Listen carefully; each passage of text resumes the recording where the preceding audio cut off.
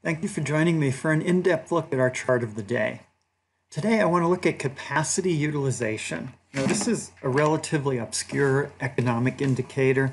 It doesn't generally generate a lot of headlines, but if we look at this chart, we see a very clear long-term trend.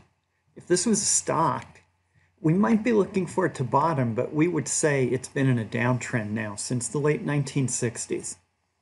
And what we see is that capacity utilization, now that's the amount of capacity in manufacturing facilities, mining and oil facilities, and utilities that's being used. The concern is when it gets above about 85%, it becomes inflationary because there's not enough room to take stuff offline for maintenance and production starts to decline as we just run out of room. You can't use all of your facilities 100% of the time.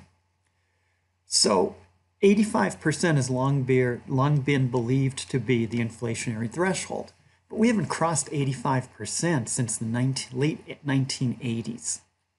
What we see is the effect of some decisions. Here's NAFTA, here's China joining the World Trade Organization, and here's outsourcing. So we have a lot of unused capacity. That means we can see an increase in manufacturing, we can see an increase in industry without seeing inflation.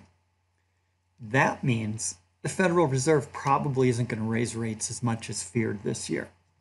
Now, long-term rates could go up, but there's a variety of factors going against long-term rates other than inflation.